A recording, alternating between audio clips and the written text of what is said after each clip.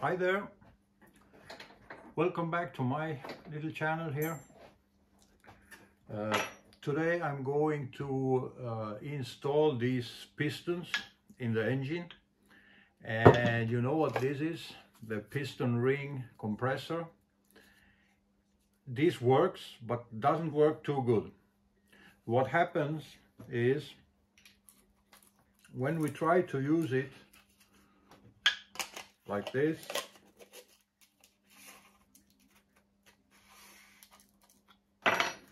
part of it sticks out here.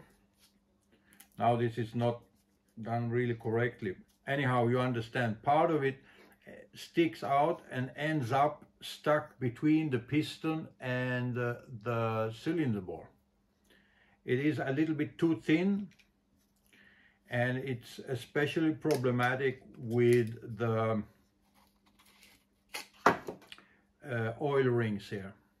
So what I'm going to do, I'm going to do a new piston ring compressor in 10 minutes, and it's maybe not the best solution. A good piston ring compressor is of course better, I would believe, but let's see.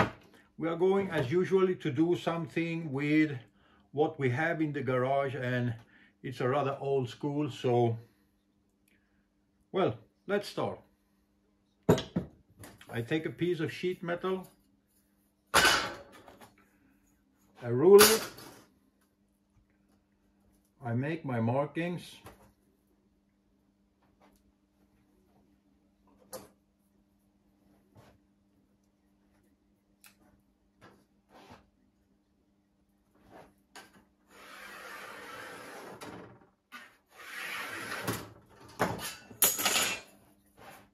You can't see it on the camera, but I use a approximately 1 inch wide band here.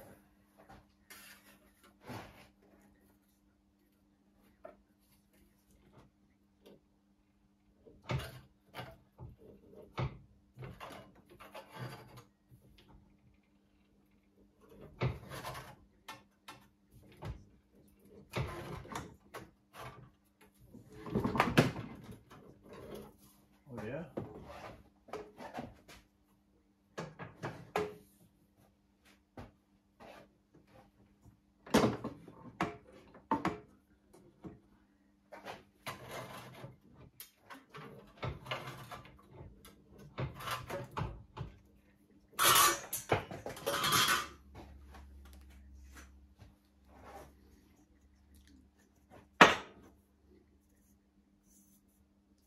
How long does it have to be?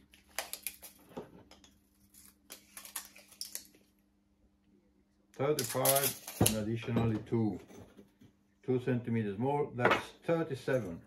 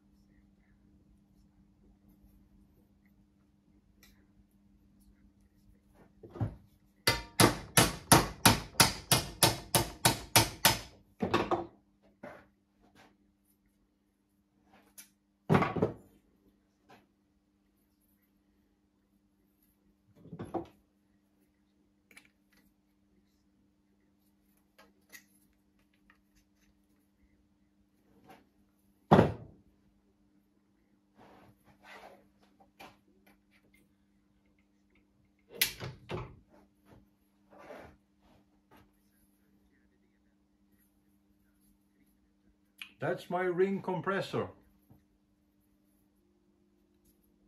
No way that's gonna work, maybe you say. Well, what we do, we take an old piece of pliers like this,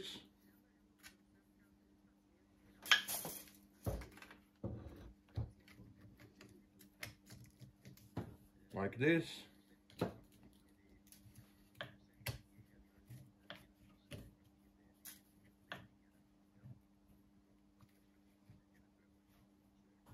There we have it. Will it work? Let's find out.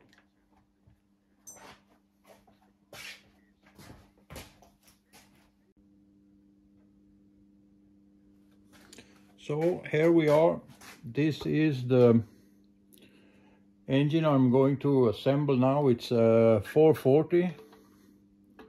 Here we have the piston.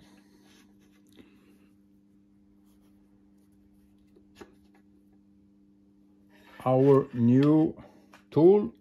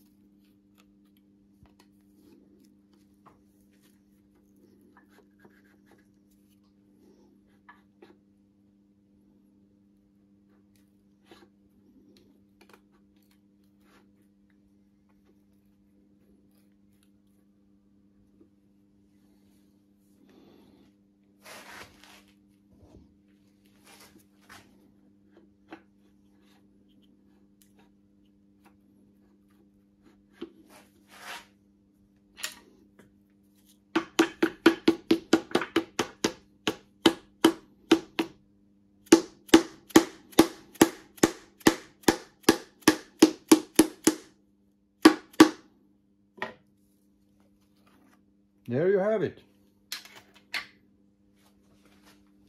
First ring.